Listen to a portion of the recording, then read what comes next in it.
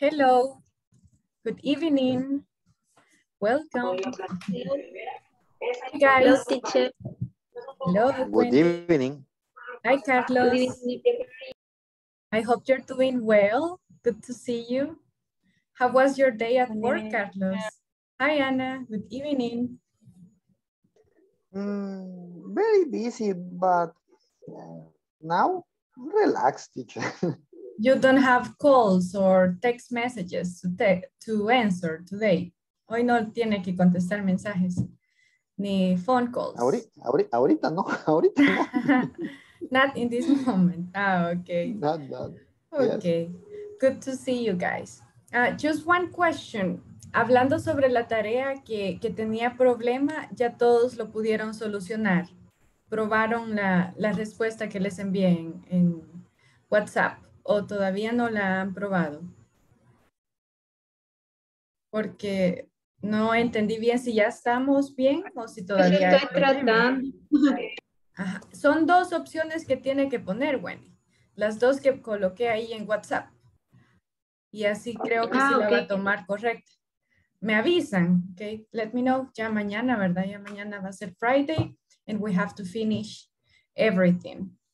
Okay, guys, I'm going to take the attendance. Okay, let's begin. Oh, okay, hold on. Ana Beatriz. Present. Okay, Ana Lilia. Brian Javier. Carlos Antonio. Present. Thank you. Elizabeth Martínez. Present, teacher. Okay. José Arnoldo. Present, teacher. José Galileo. José Jonathan. José Rodrigo. Okay, thank you. José Rodrigo, no. Juan Carlos. Laura Carolina. María Concepción. María Elena. Mayra Moreno. Present, teacher Brian. Okay. Not me. Okay, Omar Francisco. Omar Francisco, no. Oscar Arnulfo. Zaira Larín. Present, teacher. Wendy Maribel. And Present, Jenny. teacher. Okay, and Jenny Zuleima. A mí no me mencionó, Miss. No, okay. Nelson Gabarrete, Brian Javier, and Laura. Laura Here. Carolina. Okay, there we go. Hi, Laura. Good to see you. I like the color of your blouse. Se ve bien colorida su blusa. I like it. La blouse. I like that style. Me gusta bastante el estilo así. So it looks nice. Thank you. You're welcome. Okay, guys, let's begin with the conversations. The conversations we didn't give yesterday. Is everyone ready? No sé si todos ya están ready para presentarlas o necesitaban unos minutos para ponerse de acuerdo. No hacía falta, teacher. Ok, solo que no están todos, ¿verdad? Todas las parejas creo que no están. Juan Carlos, no sé si abrí. Juan Carlos is not coming. He mentioned that he won't be able to come. Okay, so nobody's ready. Nadie está parejo. Quiero ver aquí mis notas. Let's see. Brian and Carlos. Brian, Carlos, yes. Laura, Oscar, yes. Mayra, Arnoldo, Nelson. We're missing Mayra. Yes. Okay, los voy a enviar 5 minutes because we have other activities. Just 5 minutes and try to give an idea. Traten de hacer una idea con unos 5 minutos y luego si no improvisamos un poquito. Ana la voy a enviar con alguien más. Okay, vamos a hacer unos little changes. Okay, give me 1 second. I'm just going to create the rooms. Okay, so Carlos and Brian, okay. Then Arnoldo, okay. I'm going to send you with Arnoldo and Nelson. And then I'm going to continue with Elena, Okay, Wendy, I'm going to send you with Zaira because she doesn't have her partner. And then... ¿Y María Concepción? She's not available right now. Not yet. Yes. Todavía no está disponible. María Concepción. Sí. Ahí aparece. Hello, teacher. Are you there? Are you available? ¿Puedo ir a buscar ahorita un lugar para hacerla mientras tanto? Ok. Don't worry. Voy Entonces, a moverme ahorita. si Voy a ver quiere si puedo ir al baño y ahí voy a ver si lo puedo hacer. O si no después. Si no después, no se preocupe.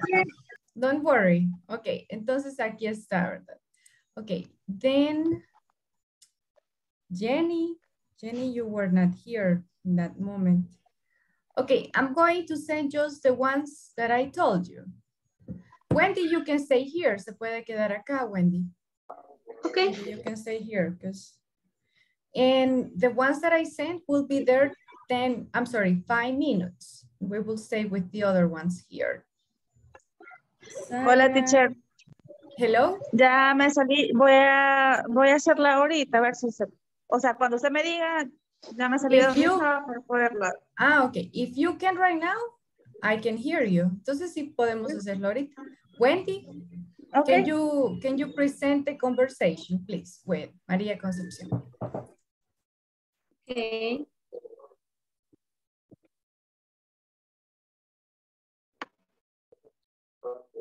O sea que ahorita, en este momento no me voy a ninguno, no me voy al room. No, because you are ready, right? Ustedes ya lo tienen completado. Okay.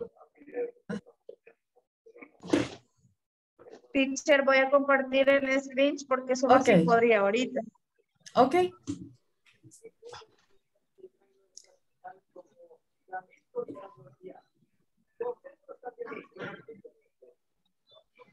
Se ve. Yes. Okay. Hello, Wendy. How are you? I am happy. Why? Because I'm getting married next year. Really? Congratulations. Tell me about your wedding. I will get married on December 5. What will you feel?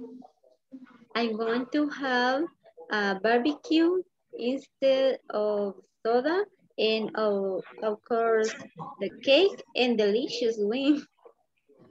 Whoa, how great. Everything is super delicious. I love the idea. You can attend my wedding, right? Of course, I will be present on that special day for you. Thank you so much, Mary. See you soon. Okay. See you Thank soon, you. Wendy. And I can see that you made the changes, right? Ahí veo que ya le hicieron los cambios in some parts of it. Okay, so thank you, Wendy and María Concepción. You use will in the way we have to. Later, we will have a review. Y más tardecito vamos a tener un review. Okay, so, okay, I'm going to ask you some questions while we wait a moment. So let's begin with Zaira. Zaira, what are you doing tomorrow morning? What are you doing tomorrow morning?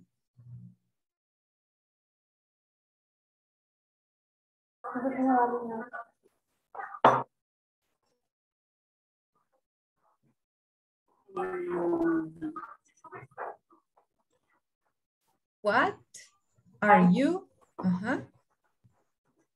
doing? One more time, please. I am learning.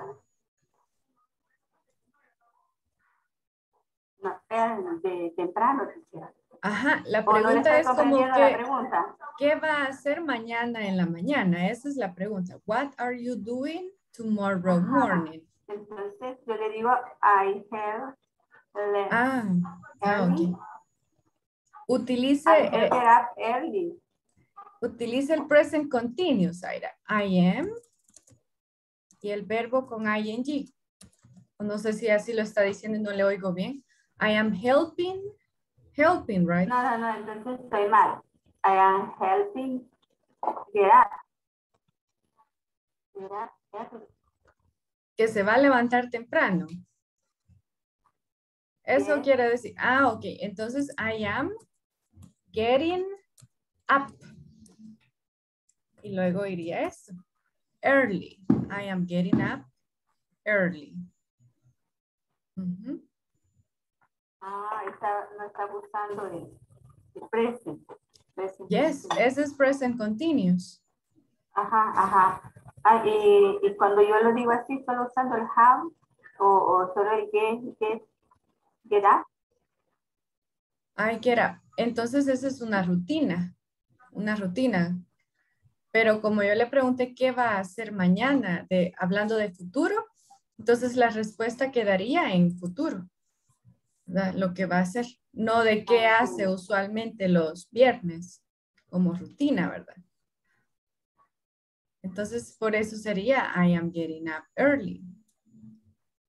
Porque le hago una pregunta del futuro, no de su rutina. No sé si me... Entonces, Ajá. y si le digo I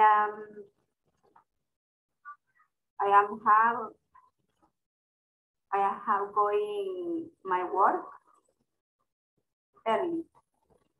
Ajá, pero sería I am going to work. I am going to work. Igual, siempre sería I am going to work. Ajá.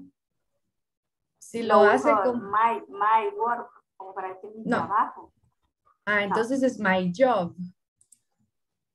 I am going to my job. Este. Ajá, I am going to my job. Y así me está diciendo de que su plan es ir a trabajar. I am going to my job. We will have a review. We will have a review in a moment, Zaire. Ya vamos a practicarlo un poquito más. Future tense. Ok, en Laura, en Omar, can you continue? No sé si Omar está available. Era Oscar, teacher. Really? Yes. Okay. Okay, then. Pero si está Oscar, ya la tenemos, ya está lista, pero no sé. You have Oscar. the dialogue. No, Oscar is not available right now. Okay. Not available. Okay, entonces me lo envía después, Laura.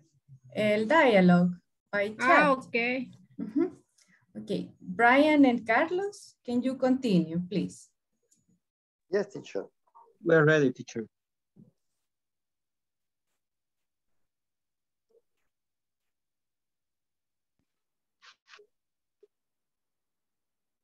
Hi, Carlos. Hi, Brian. The manager will travel tomorrow in London for the conference. Sounds like the manager is not in the plant on the week. But the assistant manager will be in charge, and all are having a training this week. What kind of training? I think it will be from year 8. No, I think it will be from production. Okay. We'll see when the invitation arrives. Okay, see you later. See you, my friend. Okay, correct. Thank you very much. I can see that you use will and you also use contractions. Okay, thank you, Carlos and Brian. Now, Ana, Arnoldo, and Nelson, could you continue, please?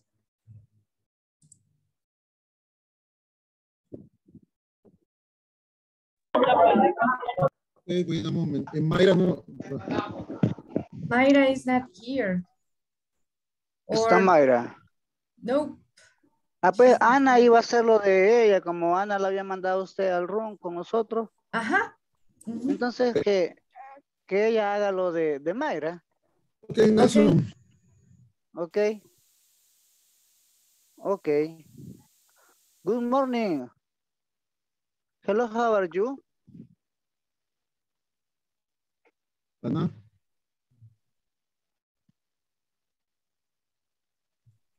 Sorry, estaba hablando con el micrófono. Hi, Nelson, and how are you about Arnoldo? I'm fine, thank you. What are you planning to do next year? I would like to continue studying English. I will travel to California in March. Change job. Me and I will visit Honduras. I want to start a business. I would like to travel to Italy. A pleasure to take care of. That's they are will when we'll see you soon. See you soon. Okay. Thank you, Arnoldo and Anna and Nelson. Just one question. Where it says, Mayra, that they are well, we will see you soon. Donde dice that they are well, what are you trying to say? What does it mean? Yeah. That they are son cansados. Well, we'll see you soon. Ajá, esa parte. Espero que todo esté bien, o que estén bien. Espero que estén bien. Que estén bien. Ok. Entonces utilice mejor eso. I hope you are okay. O puede ser I hope you are doing. Okay. You are doing Okay. great or fine. Just that phrase. Solo esa phrase quedaría diferente. Okay. Thank you. Okay, thank you. Okay, I think that will be it, right? Because we don't have the other couples. So let's continue. Today we will practice a little bit more how to use will and present progressive. Okay. In this moment, I'm going to share with you the book. Okay. We will talk about this. Okay, Laura, question number 1. Talking about trainings, Laura. Are trainings implemented only to correct problems with employee performers? ¿Se implementan los trainings solo para corregir problemas? What do you think? I think I think not only to correct problem, teacher. What else? Are training implemented for superación, teacher, superación professional. To become better or to work better. Okay. To work better, mejorar el trabajo, to work better in the activities specific in the workplace, in the daily. Correct. So not only to fix problems. Okay, Laura. Thank you. And you, Nelson, could you try to help us with that question? Are trainings implemented only to correct problems? ¿Se utilizan los trainings solo para corregir problemas?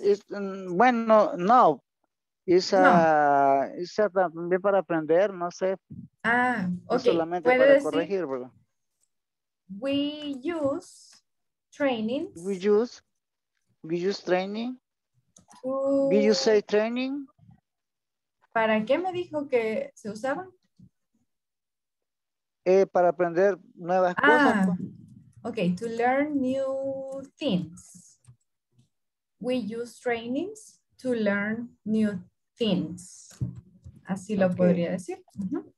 Okay, thank you, Nelson. Okay. Question number 2. Wendy, how do you evaluate the effectiveness of training? How do you evaluate? ¿Cómo evalúa la efectividad? The effectiveness of training. How do you think it could be possible? ¿Cómo se podría evaluar si sirvió el training? The employee, the employee, ¿cómo se dice? Hacer, does his or her work well? When they do it. Okay, good. Yeah. Okay, that could be one possibility. Thank you, Wendy. Omar, do you have other ideas? How do you evaluate the effectiveness of the training, Omar? Yes. The application of what has been learning in the training areas and personally. Okay, so the way they apply it, the application. Yes.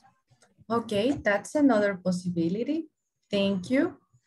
And you, Arnoldo, do you have another idea to evaluate the training? If it worked or not, si sirvió o no? How?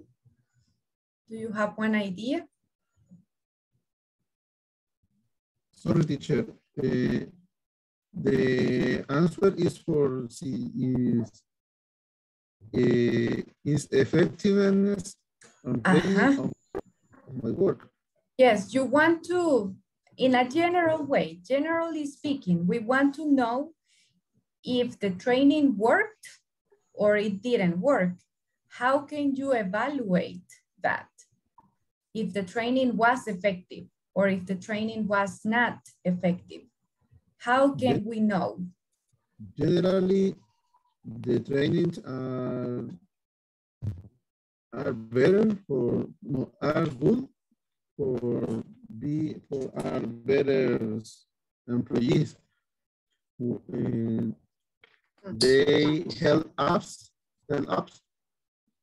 for learning new skills. ¿De acuerdo? You can say they help us to develop new skills related to. Related to.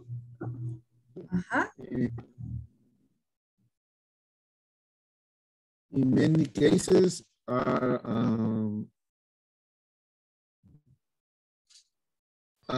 effectiveness, but the trainings create or make a better employees. Okay, thank you, Arnoldo. Is there any other idea? ¿Alguien tiene alguna otra idea? ¿Cómo comprobar si el training sirvió o no? Zaire, do you have another idea?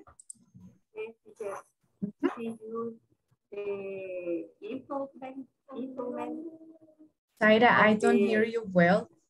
La escucho así bien a lo lejos. I don't know why. Casi no se le entiende. Okay, but continue. Le escucho un poquito. Yes, tell me. Tal vez por el ventilador. No sé. But tell me, yo le logro escuchar. Ajá, bajito, but yes. Okay. Okay. See you the improvement of the employees. Okay. And the company. You observe. You observe the improvement. That could be one possibility. Okay, and now I hear you well. Hoy sí ya la escucho bien. Okay, thank you, Zaira. Hoy sí se escucha mejor, dice. Yes, hoy Okay, sí. thank you. Thank you. Is there anybody else who has a comment about the trainings? Carlos. Me, teacher. Yes. How do you evaluate the effectivity of the training? And maybe win a test or survey.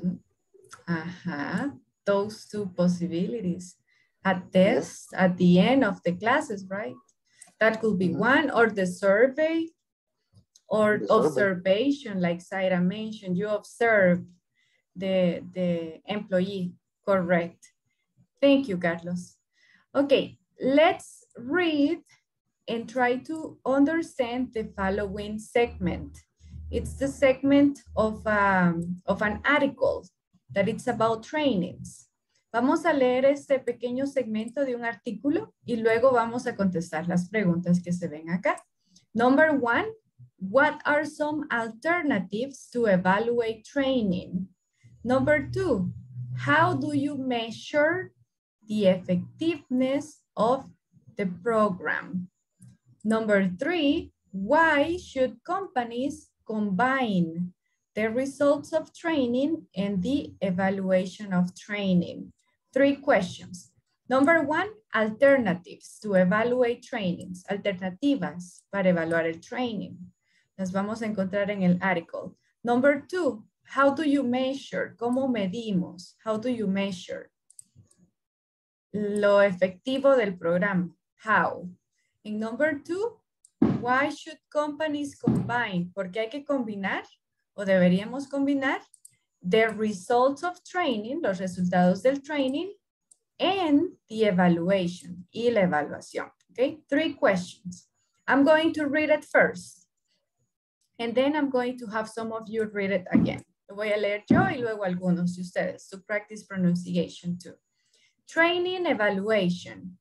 Asking your employees what they thought of the training is an important part of the evaluation of the development program.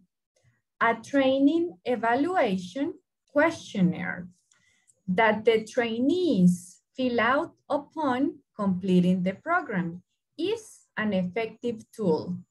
It may be an electronic survey through email, a checklist, or questionnaire right after the training is over.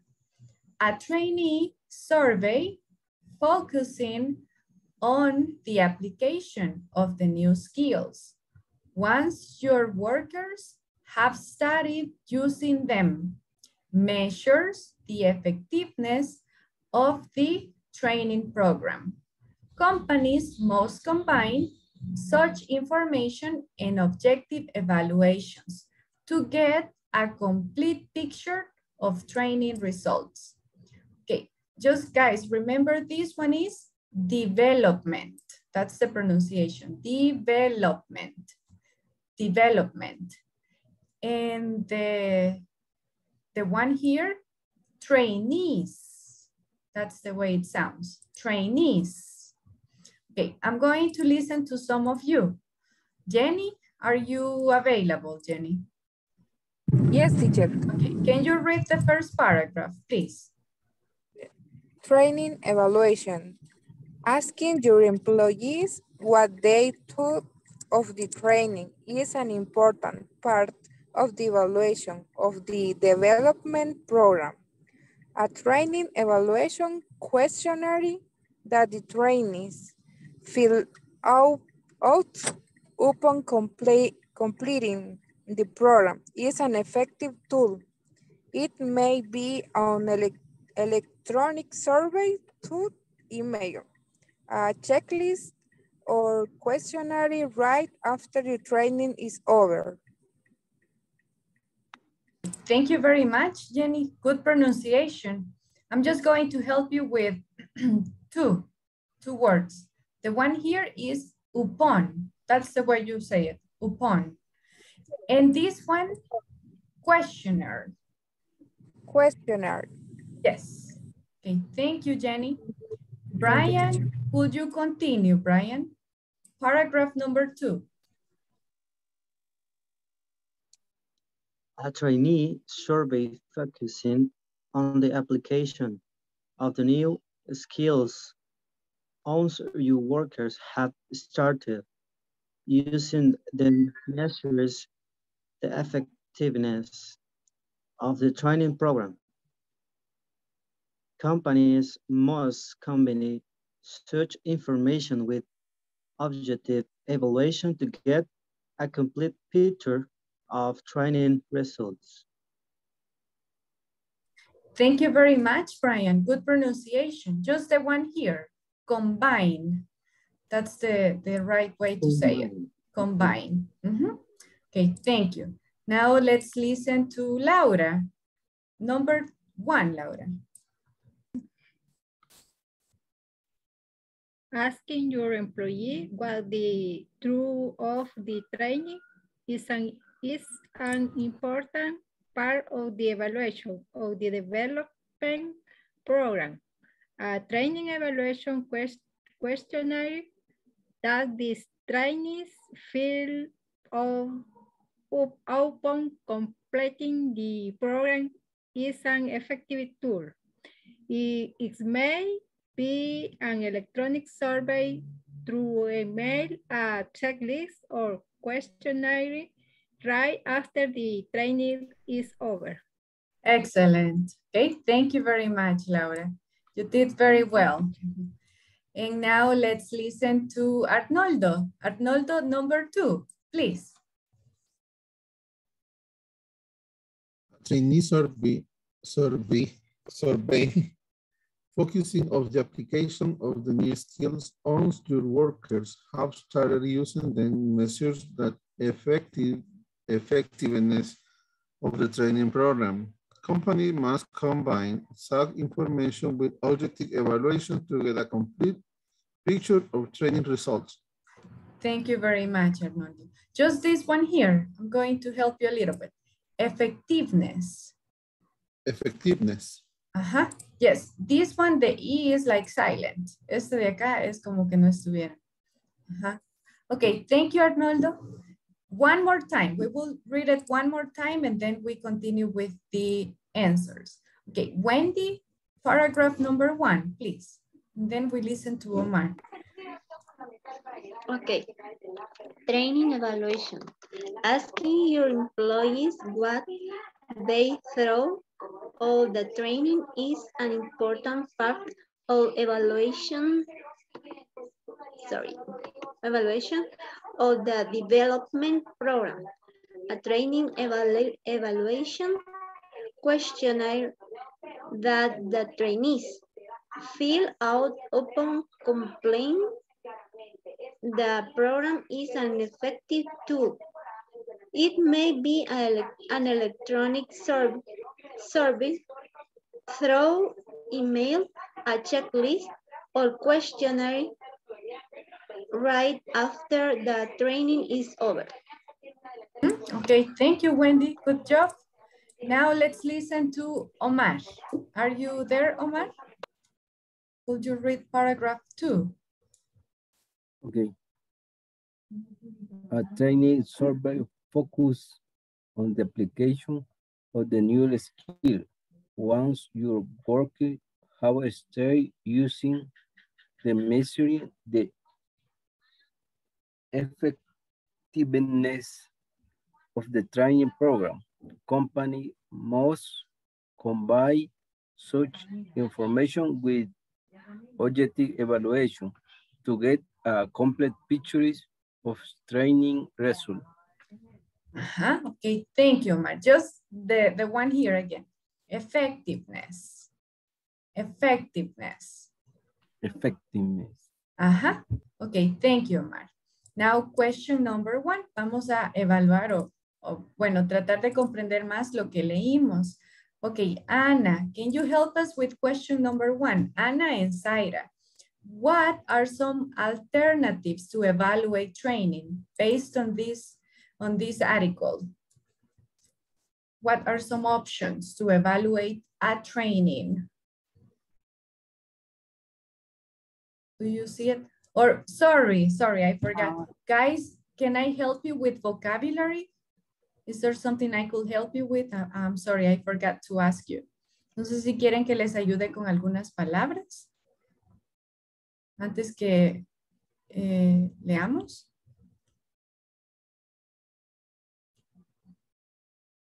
The one here, la que ven acá, la de upon, could have different meanings. Puede tener muchos significados. En este momento significa immediately after, in this moment. Significa eso. Immediately after, that is what it means.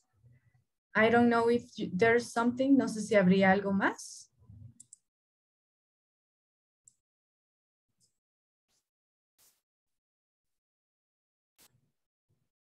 Teacher, what's the meaning focusing? Concentrate. To concentrate, the concentration. And thought, thank you. You're welcome. Thought is the past form of the verb think in past tense. Thought. Ese solo es el past tense del verbo. Thought. Oh, and this one here, el que dice through, ese es a través. Through. A través. Okay. Esas son las que yo pienso que quizás no conocen. But I don't know if there are more. No sé si habría alguna otra. Trainee. ¿Entendemos que es un trainee?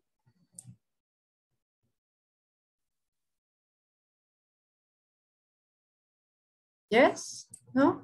Okay, just in case. We have, Ana, do you have a comment? No, teacher, no sé si será igual como train.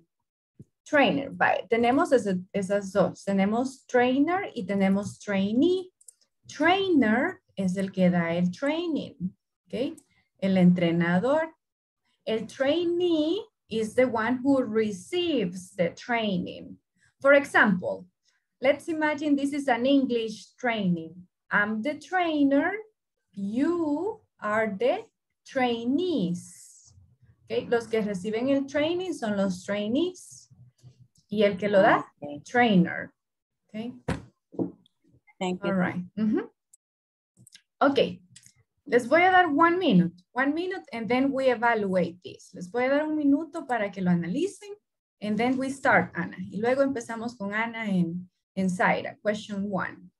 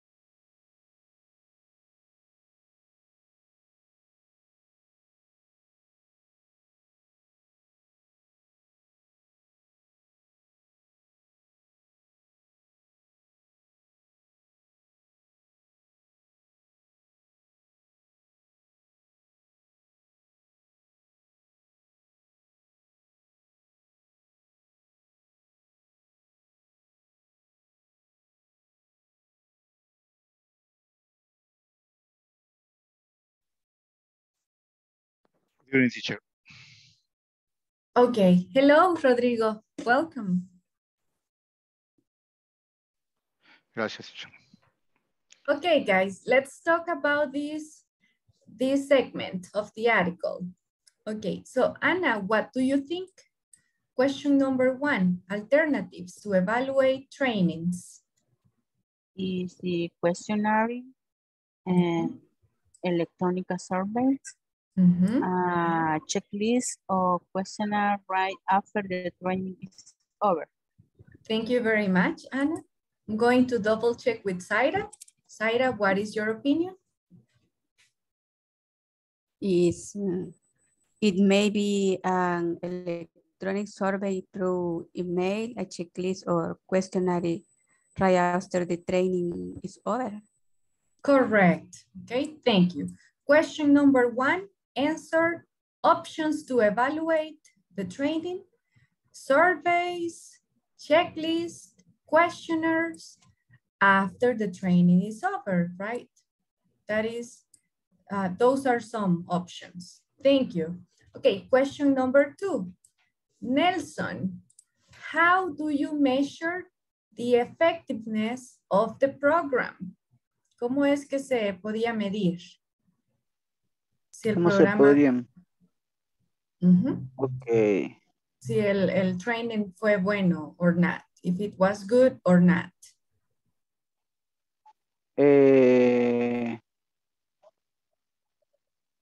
For the training program, la company o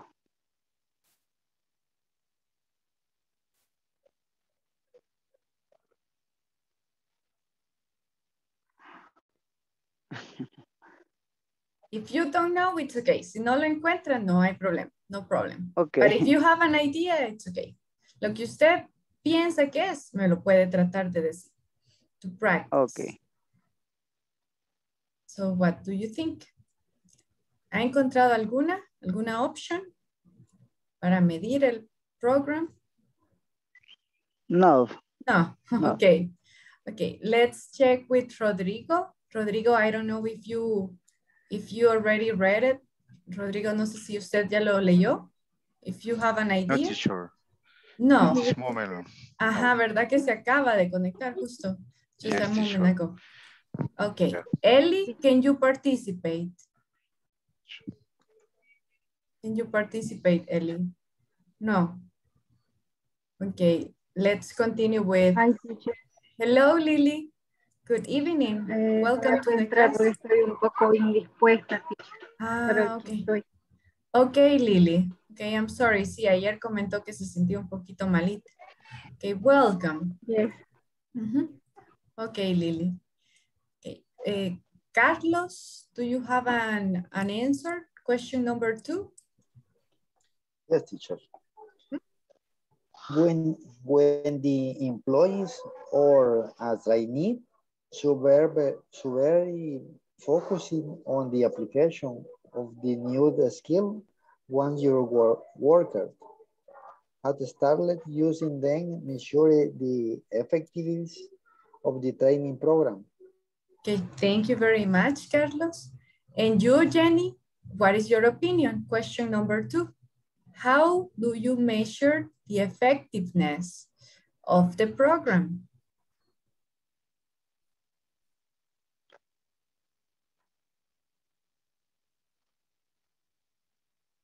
Jenny is not here.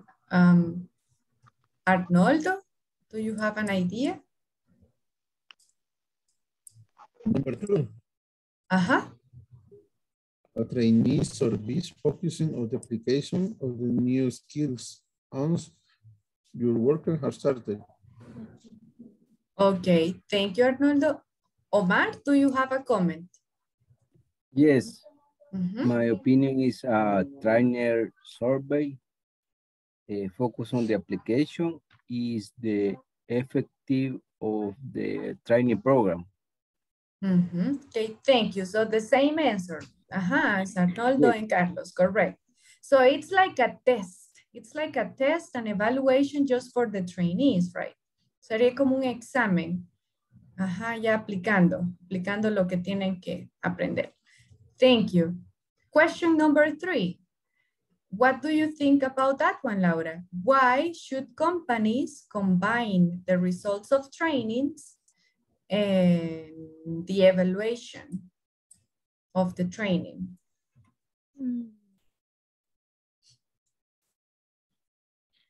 Bueno, teacher, yo había escrito un párrafo. Okay, read it. De esa conversation sería companies must combine Source information with objective evaluation to get a complete picture of training result. Mm-hmm. Uh-huh. Thank you, Laura. And we will listen to Wendy. Do you have a different opinion, or what do you think about question number 3, Wendy?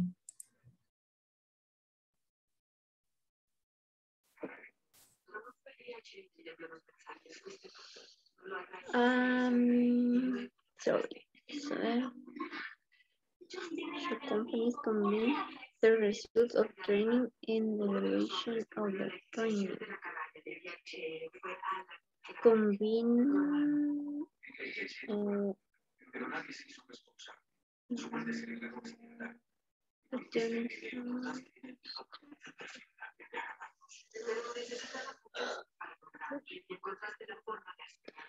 que combinan los resultados del entrenamiento con la evaluación del entrenamiento.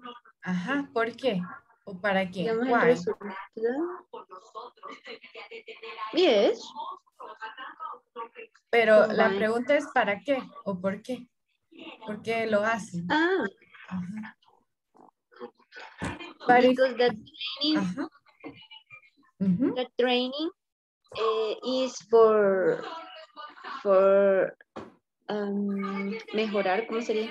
Improve. Improve. The training is for improve in the work. And the evaluation of training is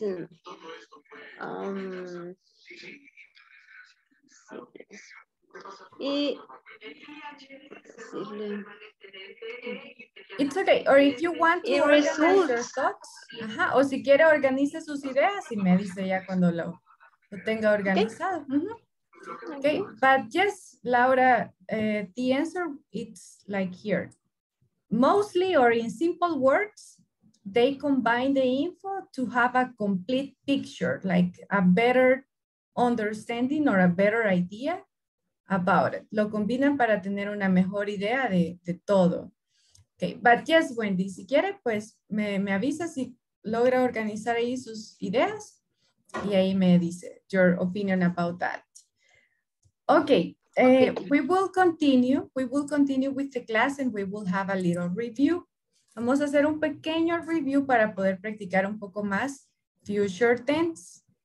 Okay, so I'm going to share the board with you and we will review future tense. Okay, future tense using will and future tense using present progressive. Okay, just a clarification. When we say present continuous is the same as present progressive, right?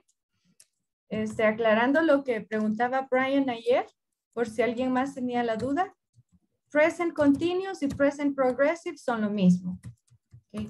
Present continuous, que es lo mismo que present progressive. Solo el nombre le cambia, but it's the same. Okay. Nos referimos al mismo tiempo. Y el otro tiempo es future tense with will, porque hay diferentes opciones para hablar en futuro.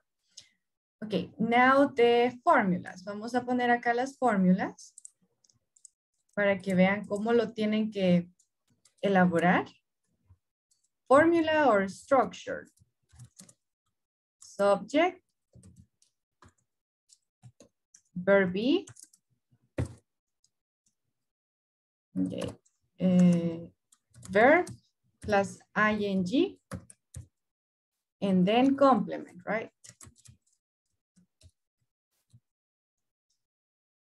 Okay. This is the formula for present continuous. And then for will, it will be subject, will, verb in the base form, and complement. Okay. Zaira, do you want to ask the question again? No sé si quiere preguntarme de nuevo lo que me preguntó al inicio de la clase, porque no le oía bien por el micrófono. Así que ahorita podemos responder la pregunta, Zaira. Just activate the microphone.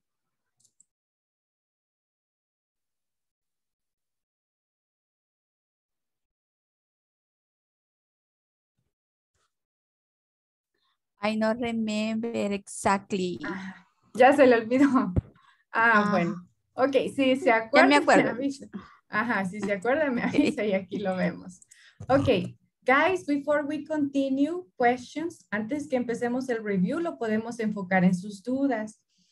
Questions. ¿Tienen alguna confusión o doubt? Para que lo veamos ahorita.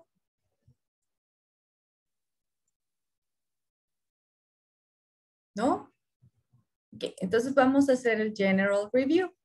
Ok. I just gave you the tenses. Estamos diciendo que ambos tiempos los vamos a usar para el mismo propósito. Future activities. Pero podemos hablar de diferentes cosas en el futuro, right? Se pueden hablar de diferentes cosas. Vamos a empezar con el uso de present continuous. Use of present continuous in future. In the future. Okay, do you remember that one, Rodrigo?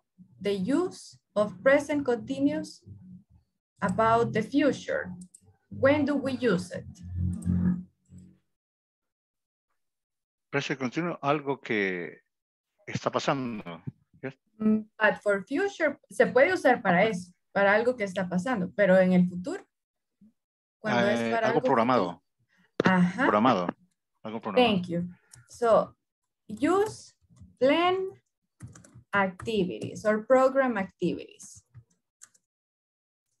Okay, this is the only use. Y este sería el único, okay? El único uso que le daríamos a present continuous in future tense. Okay, solo para eso. Program activities. Y como le mencionaba Wendy, si lo quieren hacer más específico, son plan activities in a near future. Okay. Son actividades programadas en un futuro cercano. Okay. Ya si es dentro de 20 años, pueden utilizar going to, que también es para program activities. Pero si es algo cercano, desde su punto de vista, porque algo cercano puede ser de aquí a un año, no, de aquí a un mes, de aquí a 2 semanas, un año, depende de su percepción, punto de vista, near future. Program or plan activities. Okay. Only, el único. Ahora vamos con will. Do you remember the use, Omar? The use, there are 4 or 3 uses. Do you remember, Omar? Or Brian? No idea. Okay. And Brian, use of will. What did we mention? Use when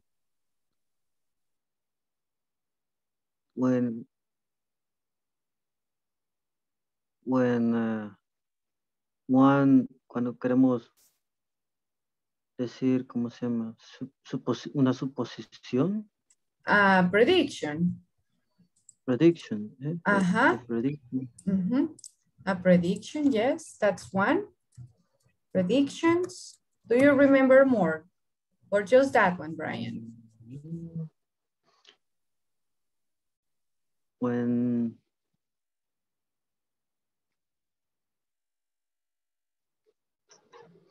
if not, that's okay. Si solo de eso se acuerda, it's fine. Is there anybody else who remember more options? Decision. What kind of decisions? ¿Qué tipo de decisiones? Or... Decision espontáneos. Ajá, correct. Sería promise. And promises. Thank you. Okay, so if you are going to give a promise or make a promise, we're going to use will, right? Promises, predictions, en spontaneous plans. No son los programados, son al contrario, es lo espontáneo, lo que no es programado, sino que lo planean de un momento a otro. Okay. Facts, Yes. teacher. Ajá. Facts. Facts. That's Offer, another one. Offer to help. Correct. Let me put it here. Spontaneous plans, right? Teacher, use will for decisions. For? Decisions. Decisions. Ajá. Es el que puse spontaneous plans. Spontaneous decisions. Okay. Ajá. Offer to help. Y el que le mencionaba ayer a Wendy, que no está en el libro, que también lo pueden utilizar para facts. Facts es dar algo, es un hecho, algo que sabemos que va a pasar, que sabemos que no va a cambiar. Y le daba unos ejemplos, un fact. The sun will rise in the morning. Okay, the sun will rise in the morning. Damos por hecho, ¿verdad? O es un hecho que en la mañana va a salir el sol. Okay, es algo que así sabemos que es. Utilizan también will. Okay, that's another use. The use of will. O con la edad. Con la edad es un hecho que va a ir hacia adelante, ¿verdad? No vamos a cumplir menos ni 2 años más, sino que lo que tiene que ser. Like in my case. Me yes, teacher. Ajá, ajá. Okay. I will be 29. Not 30, not 28, not 25, 29. Okay. Es un hecho, algo que ya sabemos que así va a ser. Ese es otro. Okay, so those are the options. Para hacerlo más simple, si es una program activity, okay, use present continuous. Para todo lo demás, vamos a usar will. I want to give you an example. Quiero darles un ejemplo porque ya vamos a hacer eso. Un ejemplo de cómo voy a combinar ambos tiempos. Okay, I'm going to combine two options in one paragraph. Okay, look at this. I don't know. Okay, no. I don't have plans for tomorrow. Maybe I will visit my dad. I think I will go in the morning because in the night my sister is coming to the house to eat dinner with me. Okay, that's a little paragraph. Okay, hablando de mañana y ahí combino los dos. Ya les digo que no sé exactamente qué voy a hacer. Maybe, y aquí les doy un spontaneous plan. Maybe I will visit my dad. Okay. I think, yo creo, I think I will go in the morning. Spontaneous. Lo estoy diciendo ahorita. I'm planning that right now. And then, because in the night, my sister is coming. Y aquí hay present progressive, porque esto sí ya está planeado. My sister is coming to the house to eat dinner with me. Okay? Everything in one paragraph. Okay? Estoy haciendo un mix y utilizando el uso correcto de cada uno. Okay? That is what we will do in one moment. Okay? Do you want to ask questions?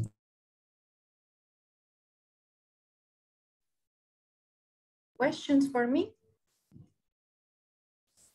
No? Okay, we will practice in that case. Vamos a practicar. I'm just going to take the attendance. I'm going to take the attendance and then we practice. Okay, let's begin. Ana Beatriz.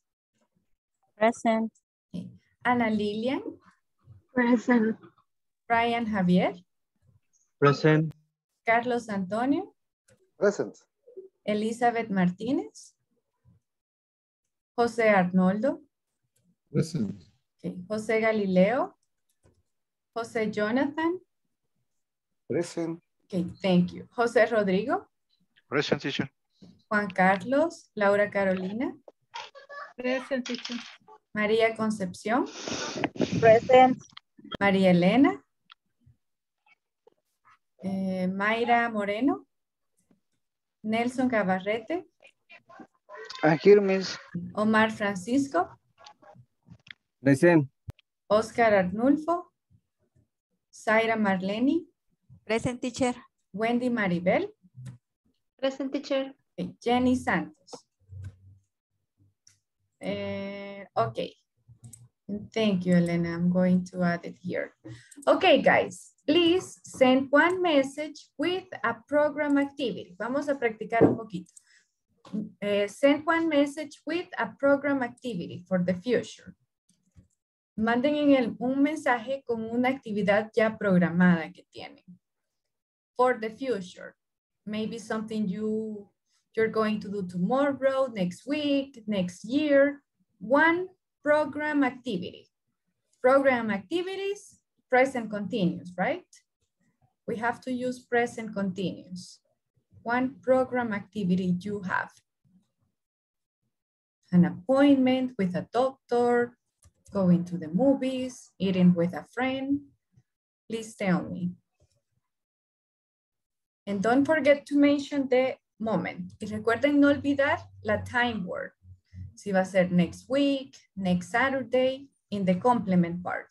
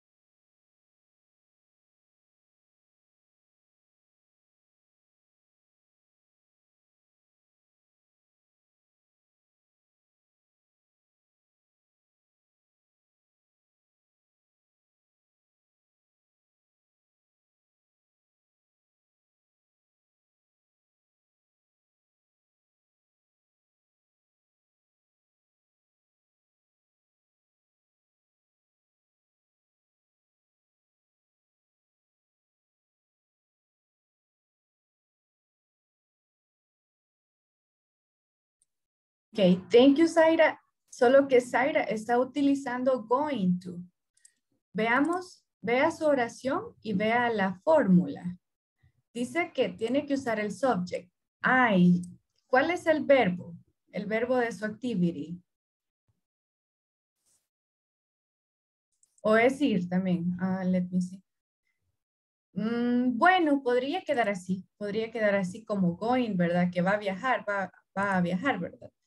Si no, los dos son verbos, ¿verdad? Voy y viajar. Sí, quedaría así, fíjese. Cierto. La otra opción podría ser I am traveling. ¿Verdad?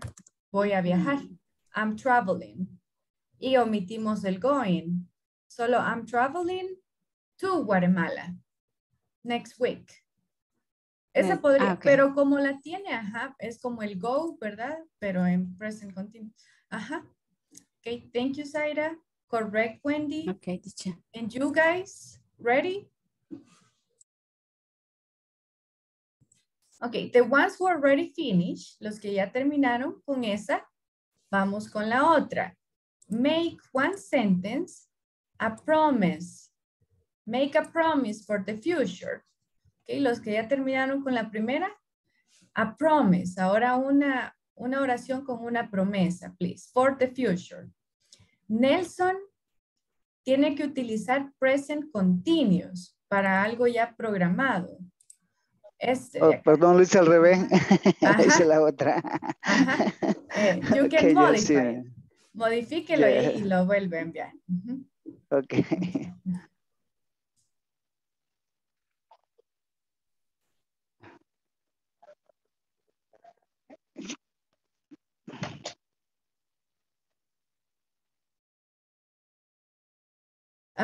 Ok, Laura, esas son actividades ya programadas. Las que me envía. Sí, son mis planes. Ok, in that case, solo que cambie el will y utilice el present continuous. Porque I am. Ajá. I am working until I am traveling. I'm traveling. Okay. I'm visiting the beach. Porque ya lo planeó. Okay. Ya hizo sus planes. Okay. Okay. And then Rodrigo. Rodrigo, is that a planned activity? La que me envió es una actividad planeada, ¿verdad?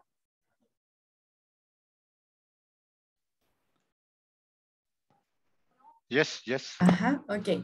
Tiene que utilizar present continuous, Rodrigo. Present continuous es para planned activities, donde pone el verbo con ing. Will es para algo espontáneo, pero ya usted ya lo tiene programmed. It's already programmed.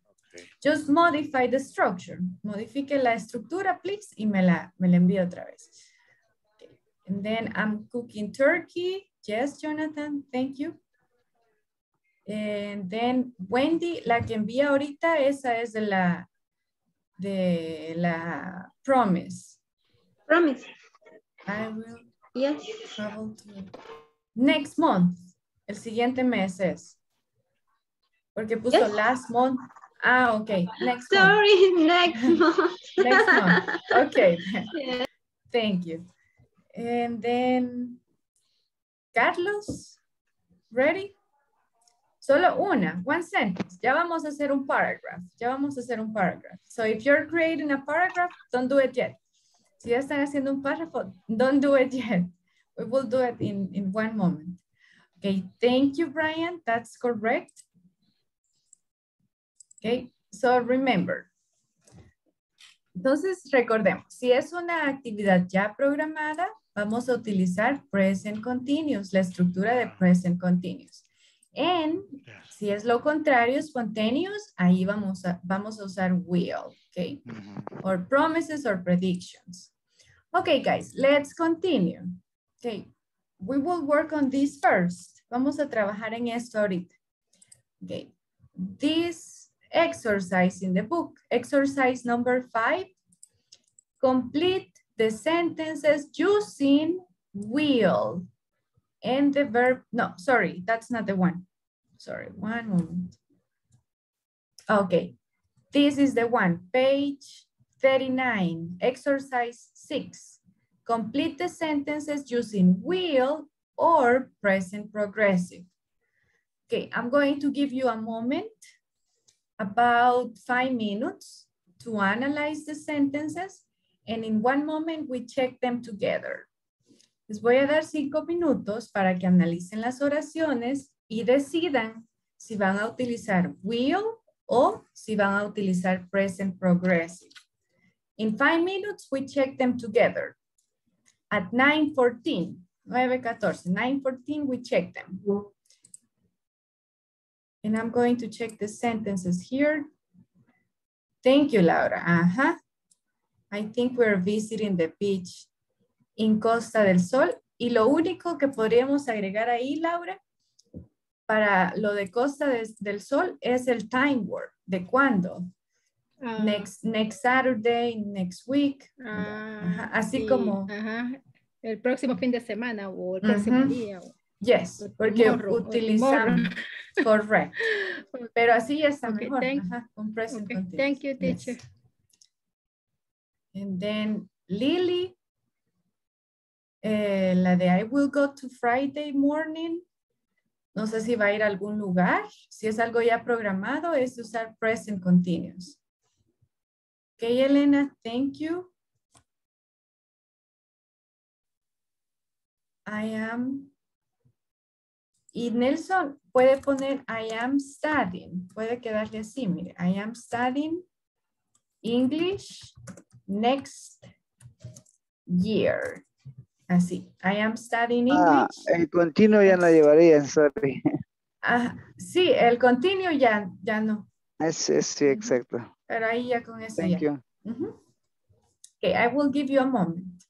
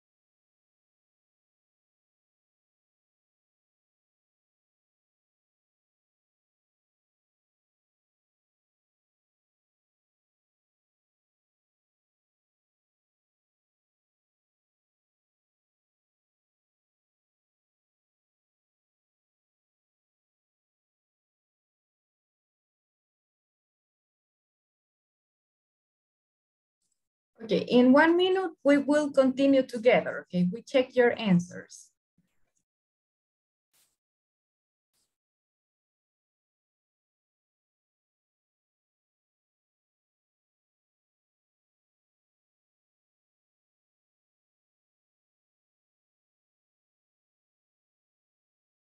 Okay, so now let's do it together. We're going to start with Jonathan.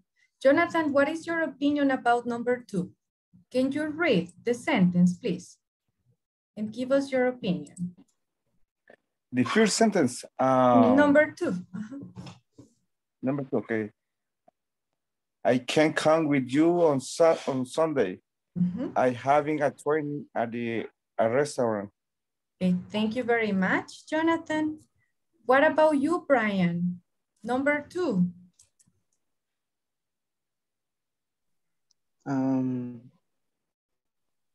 I can come with you on Sunday.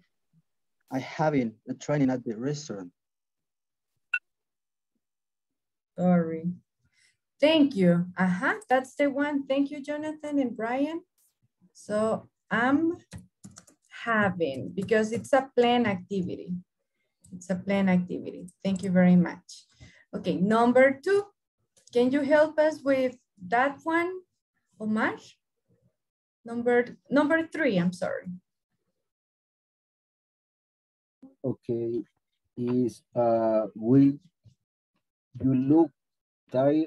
Will you help you finish the document? Thank you very much, Omar. And Wendy, number 3.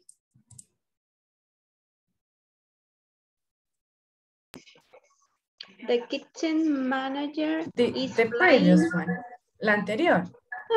Sorry. What do you have on the no, esa on sí that? no tiene. You don't have it. No la tienes. ¿Cómo no? Pero no estoy segura de esa. What do you think? Pero bueno. Sería you look tired. I will help you finish the documents. Thank you. So yes, it is I will, porque estamos ofreciendo ayuda. We are offering help. Okay, thank you. Anna, number 4, what is your opinion? The kitchen manager is flying to Italy on Friday. Here are the tickets. Will fly, you said, or is flying, I'm sorry. Yes, Will fly.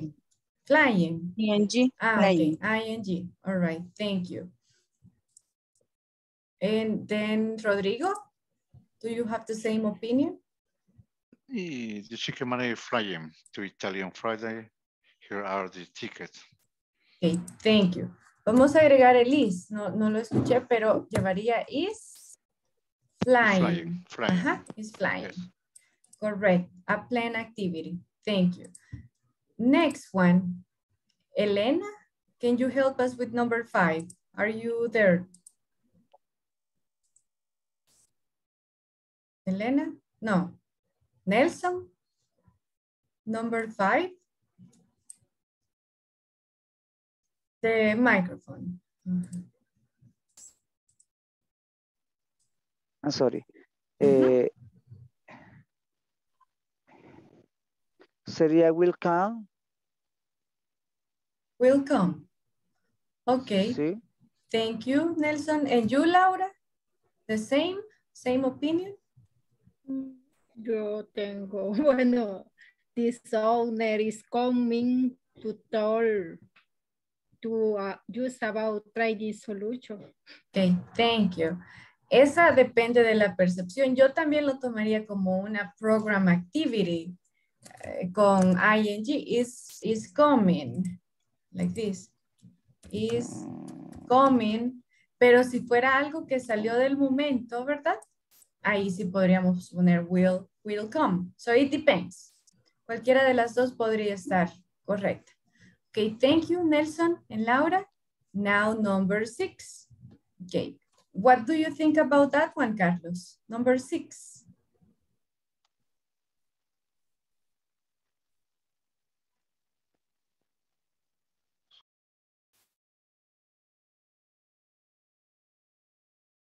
Carlos, do you have it? Oh, teacher, excuse me, pensé que dijo Juan Carlos. Ah, no, yo. He isn't working next week. Okay, thank you, Carlos. And Zaira, what do you think? Yo lo escribí, he's not work next week. Ajá, he is not or isn't working. Carlos utilizó la abbreviation, pero podría ser también así. Okay, thank you. Correct. Good decisions. Do you have questions or comments? Questions or comments? Brian? Las 5, no mucho, teacher. Las 5, no mucho, siento yo. Ajá. Yo le puse will. Déjela con will, podría estar bien también. Ajá. Depende de cómo lo vea. Yo en mi caso lo veo como algo ya planeado, como que ya está programado, que él va a llegar a hablar de training solutions. Pero si es una spontaneous decision, puede ser también will. Podemos poner will come. Will come. Sí que puede dejar will come.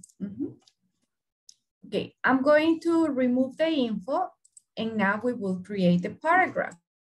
Okay, I need you guys to create a paragraph where you talk about your future plans in life. Okay, create a paragraph. I'm going to put it here. Create a paragraph where you talk about your future plans in life. Okay. Van a hacer un pequeño párrafo en el que me hable un poco de su futuro. Okay. De aquí hasta que envejezcamos. Okay. 70, 80 años. Okay. Your life. Okay. No solo next year, no solo next week, Christmas, New Year's Eve, no, sino aquí a 10 years from now. Okay. Tell me about you. At least, vamos a poner un mínimo de palabras. At least 30, okay? At least 30 words. Por lo menos 30 palabras, okay? The paragraph, something short. Y vamos a tener un tiempo para crearlo, okay? I'm going to show you the stopwatch. Voy a mostrar el cronómetro. Lo vamos a hacer para 10 minutes, up to 10 minutes. Okay, and the instruction again. Aquí está la instruction. Paragraph and 30 words. Questions? Do you have questions for me? Algo que no esté comprendido? Clear? Claro? No. Mix the tenses, ¿verdad? Traten de mezclar will and present continuous. We will start checking in 10 minutes.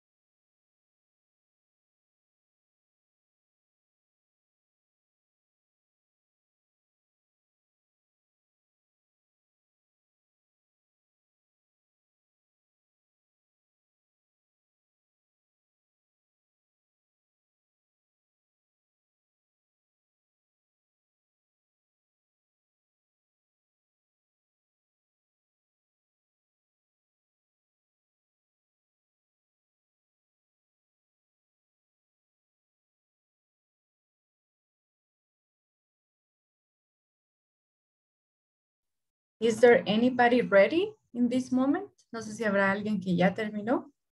Wants to read it? No? Okay. Just checking on you.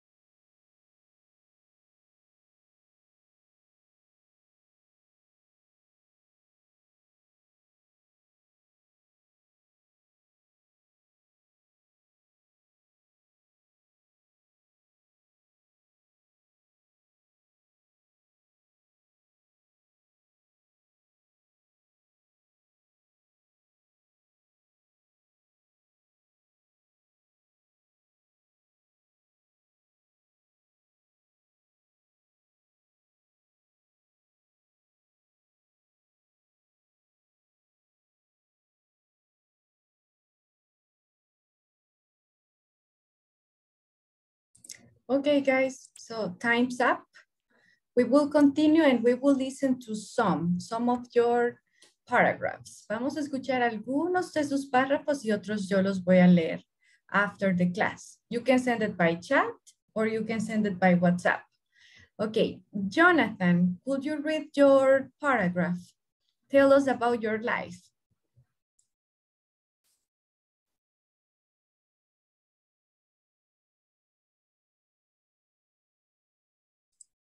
Are you there, Jonathan?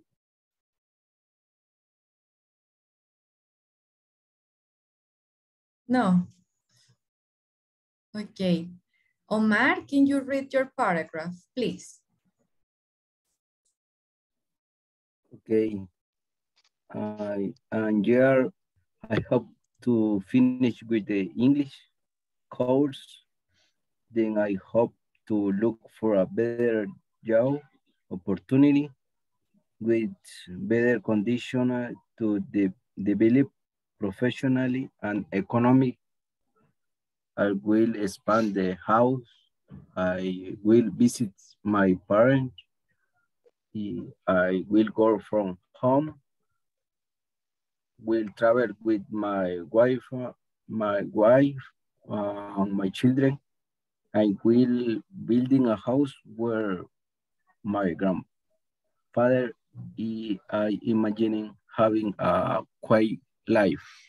Wow, you imagine a very beautiful life, right? A lot of good things, Omar. And thank you. Thank you for the info. You use will to talk about like some plans, like you have predictions, but it's not something programmed, right, by the book. Thank you, Omar. Now, Elena, can you continue? Can you read your paragraph, Elena? Are you there? No. Rodrigo, can you read your paragraph, please?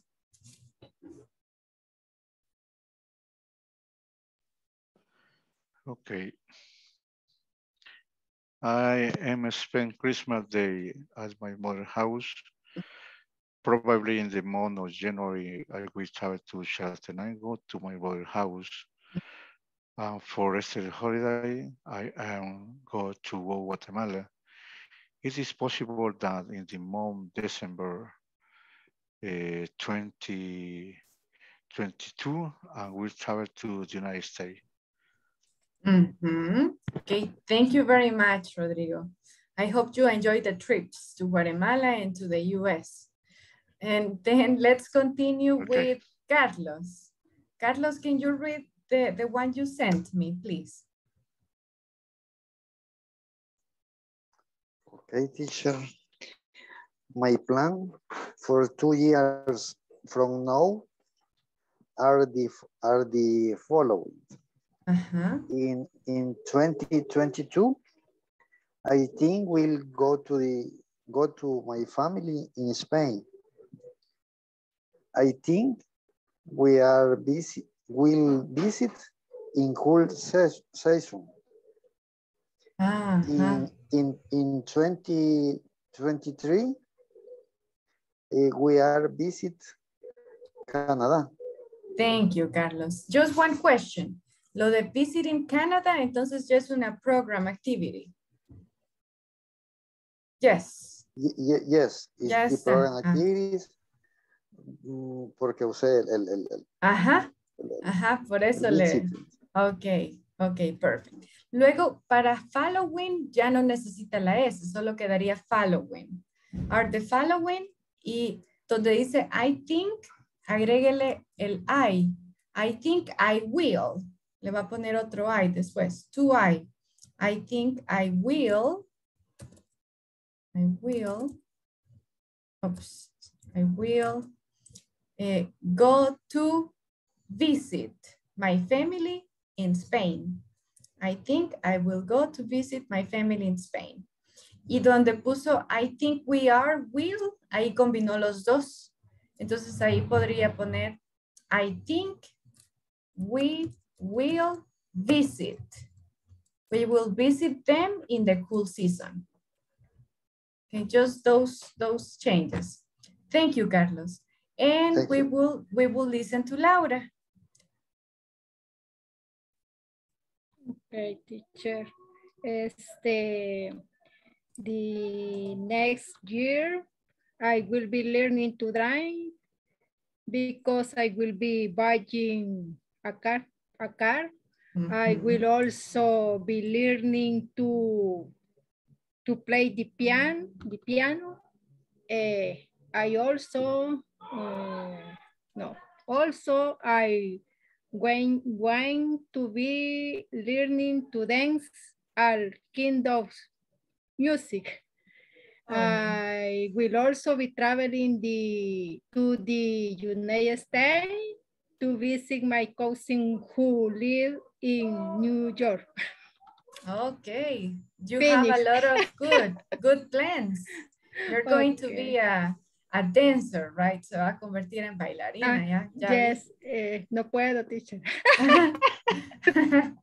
Okay, Laura, thank you very much. Y me gusta que utilizó diferentes connectors también, ¿verdad? Para conectar las ideas. And also, correct. Ahí se forma el paragraph y ya no son sentences nada más. Okay, Wendy, Zaira, and Ana, please send it to me by chat. Send it to me by chat. Lo voy a leer yo y ya les voy a dar yo feedback. Thank you. Ahí yo lo reviso en un momento. We will continue with the class. We have one more activity. Do you remember yesterday we talked about training solutions? ¿Se recuerdan que el día de ayer hablamos de training solutions? Y vimos 4. We study off-the-shelf training courses, in-house training courses, shadowing and mentoring. Okay, what do you have to do? Okay, let me just get it here.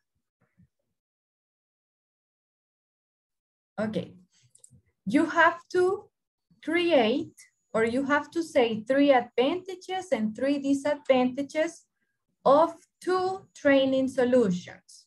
Van a escoger 2 training solutions. ¿ok? Pueden ser online trainings y shadowing. Y luego tienen que escribir por cada training solution 3 ventajas y 3 desventajas que ofrece ese tipo de cursos. ¿Ok? For example, online trainings.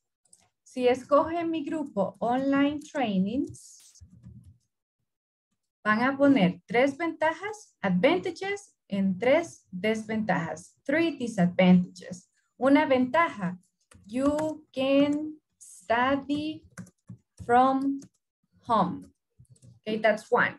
Y luego la segunda y luego la tercera. Cuando terminan su primera training solution, van a escoger el otro. Puede ser shadowing, mentoring, or in the job. Okay. Y recuerden lo que cada uno significaba, ¿verdad? Entonces, vamos a hacer eso, the last activity, and we will dedicate about 10 minutes, okay, like 10 minutes for the activity. Do you have questions for me? No sé si tienen alguna duda de esa activity. Any doubts? ¿No? ¿En qué página está eso, Miss? Los trainings, training solutions, page 38. Yes. Page 38.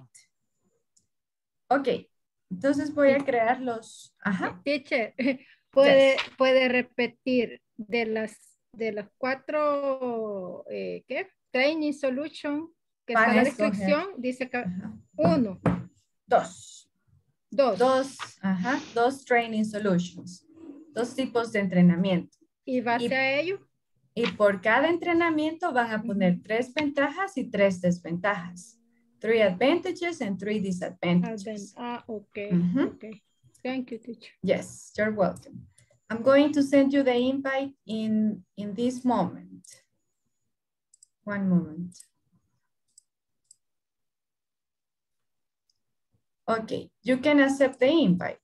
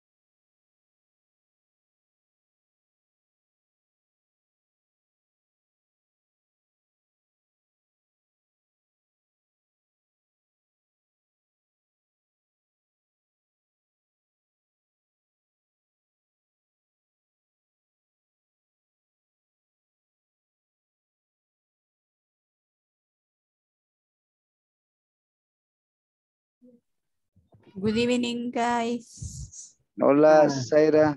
Hello. Venimos a visitarlos.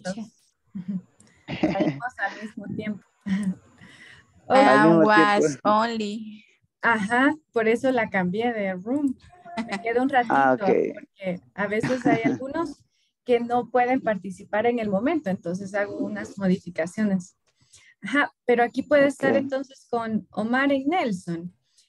Zaira, I already checked your paragraph and it's perfect. Ajá. Está utilizando el will porque pues no es programado, pero es como una idea que tiene, ¿verdad? Sobre su futuro. El que envió ahí en el grupo. Pensé que no iba a servir porque solo el will fui ocupada. No, porque como si a veces no está lo programado literalmente que así va a ser, ¿verdad? Vamos a usar will. So it's correct. Okay.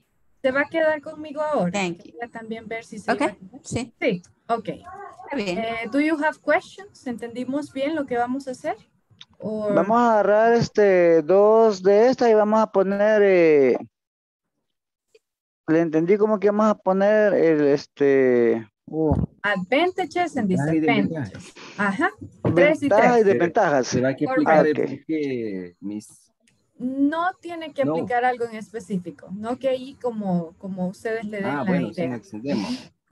Ajá, Okay. pues puede Thank you. ser como una oración por cada uno, pero que se entienda, ¿verdad? O sea, de que Que cuál es sean, la ventaja. 3 ventajas y 3 desventajas. Ajá, eso. Ok. Eso que sea, Ok. puede ser simple y sencillo, pero que sea ahí la ventaja o la disadvantage. Okay, so thank you, I'm going Miss. to let you continue. Bye bye. Una ventaja, ¿cómo le ponen? Ventaja. Hello. Advantage. ¿Quieren escribirlo? Lo de advantage and disadvantage. Sí, por favor. Ok. Sí. Ahorita se los voy a Advantage es singular. Advantages es plural. Y lo mismo con disadvantage. Disadvantages. Advantage. Y disadvantages. Disadvantages. Ok. Ok. Thank you. Uno vamos a poner que... ¿Verdad que teníamos que elegir 2 y verle la ventaja y las desventajas? ¿Sí? Yes. Entendía lo menos 3 y 3. Laura. 3 advantages, 3 disadvantages. So yes. Okay. Podemos poner en esta una ventaja flexible. El tiempo. Schedule, flexible. Ajá, flexible. Flexible. Flexibility sería, teacher. Flexible, ¿verdad? Flexibility. Ajá, flexibility. Ajá. Así sería, ¿verdad? Flexibility. Schedule. No, pero si pones schedule, entonces va a ser flexible. Pero si solo pones flexibilidad, entonces sí es flexibility. Pues no. Flexible. Flexible o flexi. Se escribe flexible, pero es flexible. Ajá. Ajá. Flexible. Flexible. Schedule. Así tiene razón. Flexible. Y flexible schedule. Schedule. Es knowledge es otra cosa. Es conocimiento. And Wendy, sorry to interrupt. I already checked your paragraph and good job. It's perfect. Lo hizo sobre un near future, right? Sobre cosas cercanas, but it's correct. Solo un cambio donde dice I am buying supermarket. Ahí ponga I am buying groceries. Groceries. In the supermarket. Ajá. In the supermarket. Sí es cierto, porque no voy a comprar el supermercado. Ajá. Así que ahí le mando groceries. Y ya creo que no es necesario poner es que lo que yo porque... quería poner es, creo que era going. Ok, ahí sí, going to the supermarket. Going, Ajá, pero solo es, de ahí lo demás está bien. Ok, las voy a dejar. Me equivoqué en el verbo, teacher. It's okay, don't worry. Thank you, teacher. You're welcome. In one moment nos vemos. Y siempre apúntenlas porque no sé si las vamos a lograr leer ahora todas. O por lo menos las podemos leer algunas de ustedes. Okay, I'm going to go in that case. See you in, one moment. Bye bye. ¿Cuál otro tomamos? Ya están las ventajas. El problema de conexión no lleva de. Solo sería. Conexión, no es así, conexión. Connection problems. Correct. Okay, Lily. Connection problem. Yes. Y aquí se me pasa.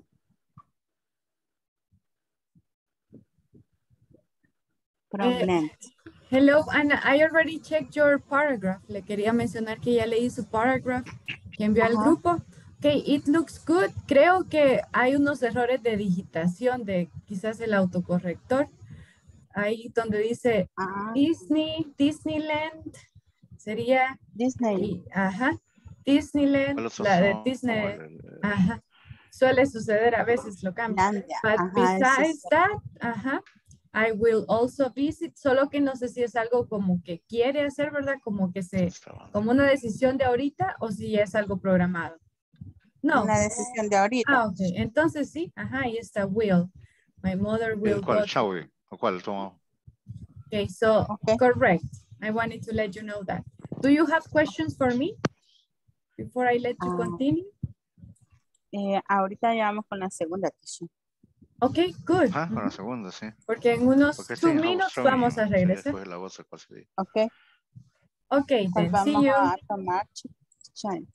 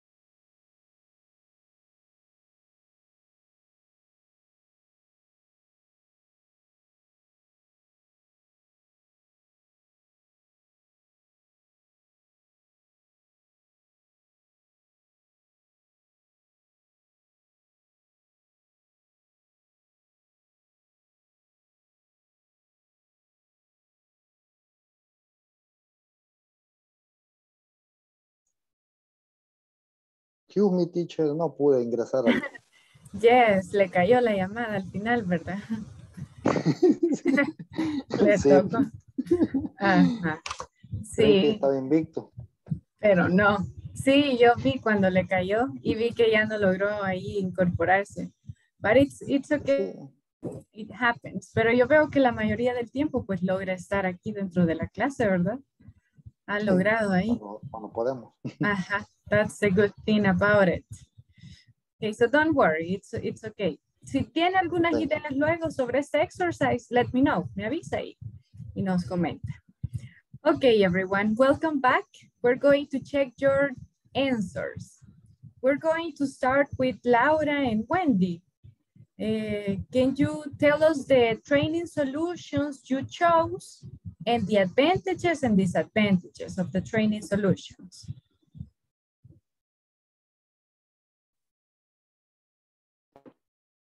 Okay, teacher. In-house training. In-house training, ajá.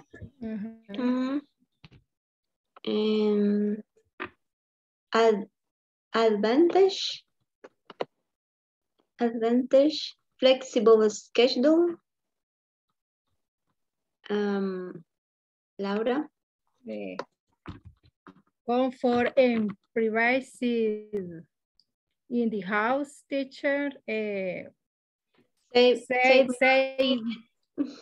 Diga, Wendy, siga. Sorry, save money and time.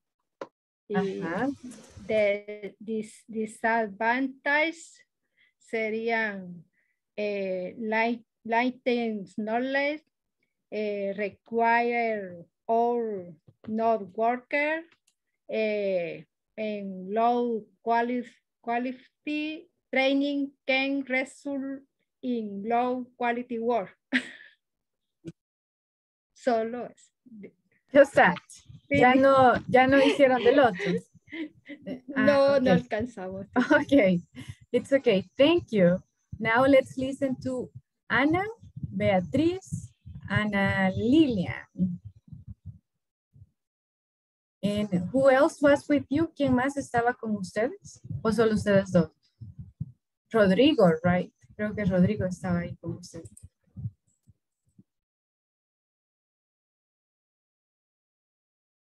The microphone, Anna or Lily. Sorry. Okay. In how the training advantage, increase job satisfaction and employees engagement, increase employee the motivation, improve the knowledge, the quality, increase the profits. And Lily or Rodrigo, the bank. I don't see Rodrigo in the class. I think he's not here in this moment. Ah, pues lo sacó Lily. Lily. No está. ¿Cuál es? She's here. ¿Cuál es, Ana? Advantage. Las desventajas, Lily. Sorry. There are distractors. Attention the training. Continue connection problem. Look of practical to learn. De ese solo estas dos escribimos teacher the mentoring advantage y sensing of the achievement y benefits to the fic. Okay. All right, thanks. Solo ahí en lo de disadvantages, right? La primera entonces sería there are distractors at home, como que hay cosas que distraen. Distractors. Yes. Ah, okay. Yes. Okay. No sé si nos falta algo ahí escribirle, teacher. Sí, la palabra this. Porque si no tractor sería el del tractor. Sería tractor así. ¿Así? Distractor. Ahí lo tienen en un message. And the other comment, attention, the training. Ahí ¿cuál es la disadvantage? Que no prestan atención a la, ¿cómo se llama? A la capacitación. Ah, ok. Al entrenamiento, ok. Pueden poner, it is difficult to pay attention. It is difficult to pay attention to the training. Ahí quedaría así. It's difficult to pay attention to the training. But thank you. Okay. Thank you very much, guys, for the advantages and disadvantages. Can you continue? Let's see, Omar, Zaira. Hicimos de una teacher. Okay. The shadowing.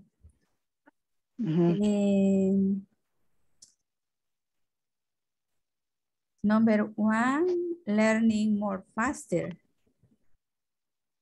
Ventaja. Yes. Number 2, acquire security of what it does.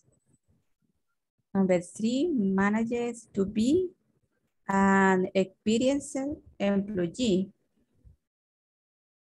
En desventajas, the employee will live tense moments. Number 2, thoroughly at some point they will attract your attention. Solo esa, teacher. Okay, thank you very much. Omar? I see in confusion that is a complicated job. Como una desventaja. Que se pueda confundir y pueda creer que el trabajo es complicado. Ok, Omar, thank you. Just one comment antes que tome la asistencia. Zaira, recuerde de no utilizar more, faster, porque cuando ya le pone la E y la R al adjective, ya es el more, pero está agregado dentro de la palabra. Así que solo sería faster, sin el more, porque sería un doble more. Okay, teacher. Just that comment. But thank you, guys. Thank you. I'm going to take the attendance and then I'm going to stay with Zaira. Okay, Ana Beatriz. Present. Ana Lilian. Brian Javier. Carlos Antonio. Present. Elizabeth Martínez. José Arnoldo. José Galileo. José Jonathan. José Rodrigo. Ok, thank you, Jonathan. Ajá. Juan Carlos, Laura Carolina. María Concepción. María Elena. Mayra Moreno. Nelson Gabarrete. Omar Francisco. Thank you. Listen. Ok, Omar. Oscar Arnulfo. Zaira Marleni. Present, Wendy. Ok, Wendy Maribel. And Jenny Present, Santos. Okay, guys, thank you. Remember to come tomorrow. This is our last class, okay? Try to come, see you tomorrow, and your homework, okay? Bye-bye, guys. Tomorrow. Good night. Bye. Bye-bye, guys. Good night. Good night. Good night, Miss. Good night, Nelson. Take care. See you tomorrow. Thank you. You're welcome. Okay, one moment, Zaira. We're just going to wait for your classmates to leave. And now we're ready. Okay, Zaira. Now we can practice a little bit more. What would you like to reinforce? ¿Qué le gustaría reforzar un poquito más, Zaira? A ver, estoy confundida, créame, con lo del el uso del will. Future tense with will. Me gustaría tener de usted un ejemplo de cada uno de promise, prediction, spontaneous. Un ejemplo de cada uno para eso para de ahí partir yo y repasarlo. Por ejemplo, promise, digamos que sería el primero. Vale. Vamos a practicar entonces will and the use of will. Promises. Okay, cuando hace una promesa para el futuro. Okay, romantic promises. I will always love you. Okay, that's a promise. As en las canciones sale bastante seguido. I will always love you. Okay, ¿qué otra promesa es popular? De algo que uno va a hacer. Do you have an idea? A promise.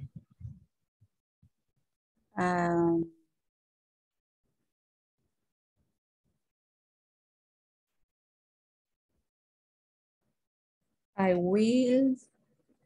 Podría ser cualquier cosa, Zaira. Por ejemplo, que un familiar le diga, mire, Zaira, please go to my house next week. Le dice, vaya. Y usted le dice, aquí va a entrar will. I will go to your house.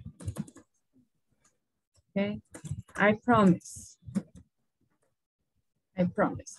Y entonces le dice, ok, sí, yo le prometo que yo voy a ir. Okay. I will go to your house. Okay. Entonces ahí le hace una promesa. Porque puede prometer uno diferentes cosas, ¿verdad? Pero no necesariamente va a utilizar la palabra promise. Así como el de acá, el de arriba. Es una promesa, pero no lleva la palabra promesa. Sino que eso es lo que yo prometo. Usted dice lo que va a prometer. I Ok, otra promesa. I will protect my family all the time. Okay, son promesas, pero no llevan la palabra promesa. Pero van con ese sentido o con ese significado.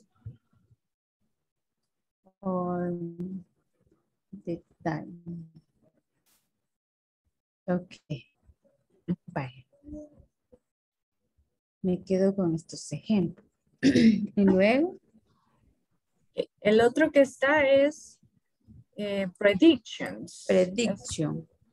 Ok, predictions son cosas que nosotros, ¿verdad? Creemos que van a suceder. We believe that is going to happen. Predicciones. Ok.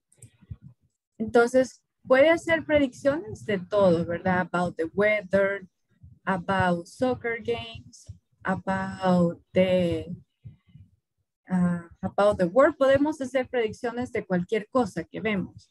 Por ejemplo, ahorita, Zaira, así como ve usted el clima o el cielo, ¿cree que va a llover en la noche de ahora? No. ¿Cree que habrá lluvia? Ok, entonces esa puede ser una predicción porque uno no es mago, ¿verdad? O sea, entonces, it negativo, ¿verdad? It won't rain tonight. Okay. Entonces aquí es una prediction. No va a llover. It porque es una cosa. Won't porque es la forma negativa. Y aquí está el verbo, rain. ¿Y cuándo? Tonight. O si no, tomorrow. Si no, el 25 de diciembre. ¿Ok? Predictions.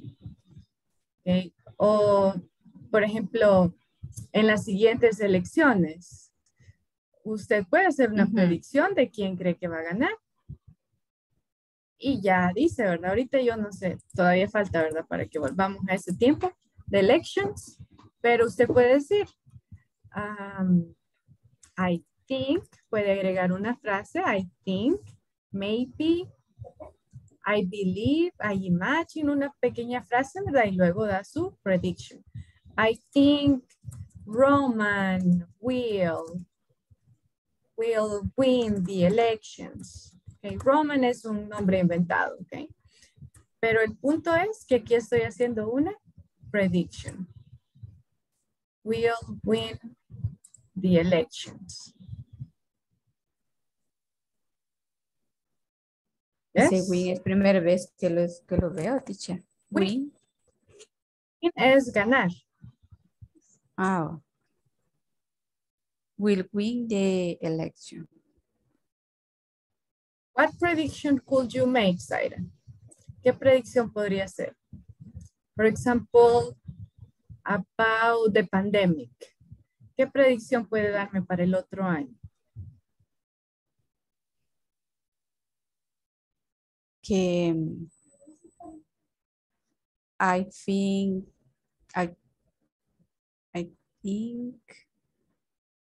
ahora el sujeto puede ser the pandemic, people. ¿Cuál va a ser el sujeto de su oración?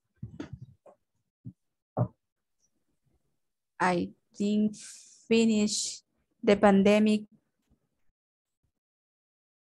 the other year. Entonces, I think, y primero the pandemic. I think the pandemic will finish. Next year. Porque pandemic es de lo que estamos hablando. Entonces es el sujeto de la oración. Y la regla dice primero subject y luego will. Y luego el verbo, que es finalizar, ¿verdad? Finish. Subject, will. Sí. Así sería. Subject más will más verb. Luego tenemos el base form más el complemento. Así va. Yes. Entonces usted tiene que siempre guiarse por esa regla. Siempre pensar, ok, ¿quién es el subject? ¿De quién estoy hablando? De la pandemia, de pandemic. Ok. Entonces, ¿qué sigue luego? Will, right? Entonces ya coloca will. ¿Cuál es el verbo de esta acción? Finish. Y luego ya su complemento. Entonces tiene que, cuando va a hablar algo o va a decir algo, tiene que irse como guiando, por decirlo así, por la regla, ¿verdad? Para que no le cueste estructurar la oración o lo que tiene que decir. Tiene que estructurar esa parte, por decirlo así. Let's try again. Vale. Vamos con el otro. Era... Spontaneous plan. Ajá. Esto es lo mismo. Unplanned activities. Es actividades no planeadas, pero es lo mismo de spontaneous plans. Es lo mismo, solo estoy usando otra palabra. Ok, entonces algo que no planeamos, sino que se planea en el momento que estamos hablando. Ok, entonces podríamos decir, ¿verdad? Algo que yo piense ahorita. I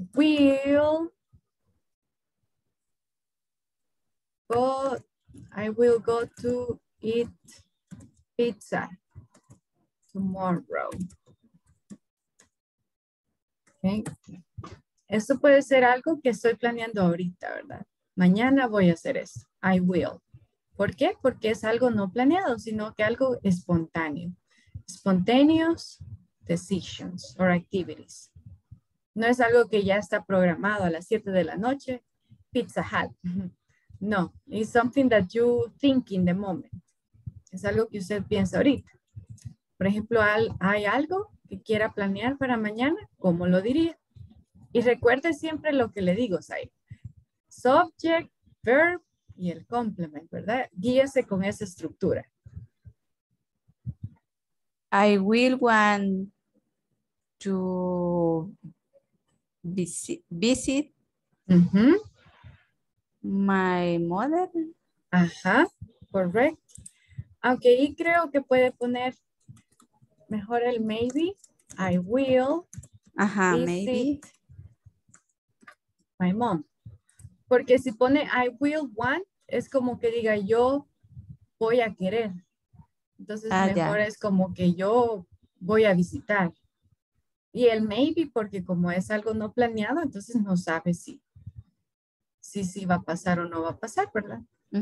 O puede decir probably, ¿verdad? Probably, probablemente. En vez de maybe. Usted escoge la palabra más adecuada, ¿verdad? Una palabra que le vaya bien. O si yo digo, yo me imagino, entonces utiliza la palabra imagino, que es I imagine. I imagine. Ajá, imagine. Y luego ya otra vez, I will. Y ya dice lo que va a hacer. I will watch a movie after my class. Okay. Ahí usted ya pues analiza qué le quisiera poner.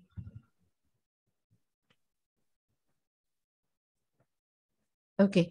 Y luego sería, tenemos tiempo todavía. Yes.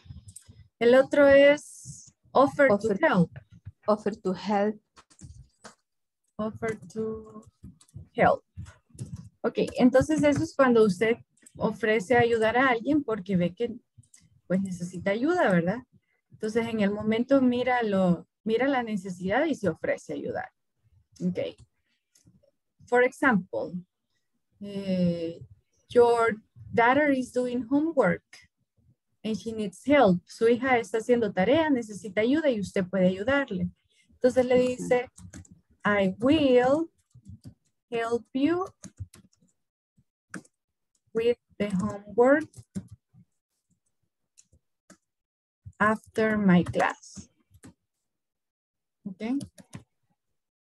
I will help you with the homework after my class. Another idea. O digamos que un amigo suyo se va a mudar, ¿verdad? Y necesita ayuda.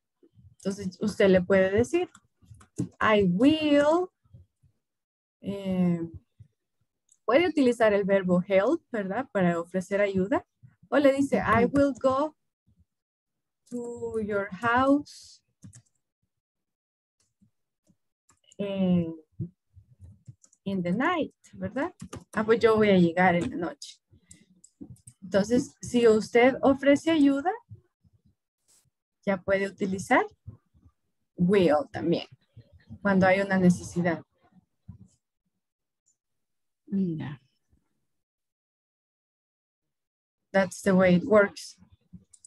No sé si quiere que le ponga aquí de facts, el último que vimos ahora. Sí. Vale. El otro que les agregué es el que mencionó Wendy. Facts significan hechos. Dice que es un hecho en un futuro. Ajá, algo que ya damos por hecho que así es. ¿Verdad? Y yo le daba el ejemplo de la edad de uno. Eso ya está, es un hecho, ¿verdad? Si yo tengo 28 el otro año, solo va a haber una probabilidad, un hecho. Entonces ahí pone, ¿verdad? I will y el verb be para edad. I will be 29 years old next year. ¿Okay? Ya es un hecho. Otra cosa que es un hecho.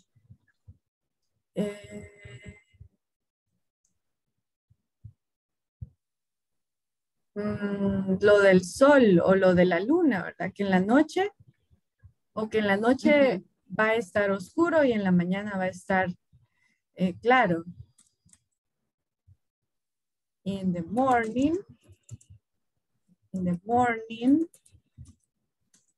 will be bright.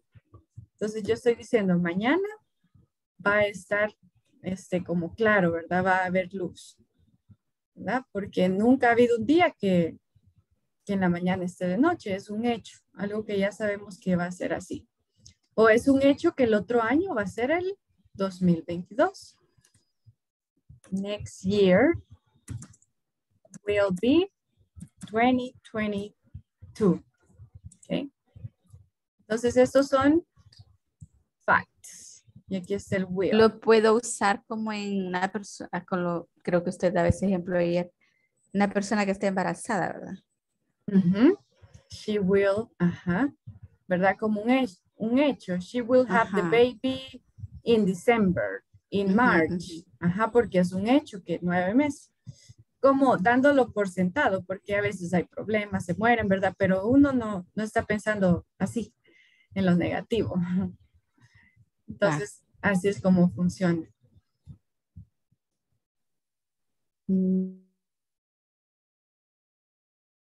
Thank you, teacher. Estas así, con estos ejemplos, yo las voy a dar una repasadita y ya me quedan un poco más claras. Ok, Zaira. Okay, anotándole puntos y comas para que no se me olvide. Okay, I'm glad, Zaira. So in this moment, we will finish the session and tomorrow we continue. We will have a little review. Mañana seguimos practicando un poquito más. Okay, teacher. Muchas gracias. Zaira. You're welcome. See you tomorrow. Bye-bye. See you.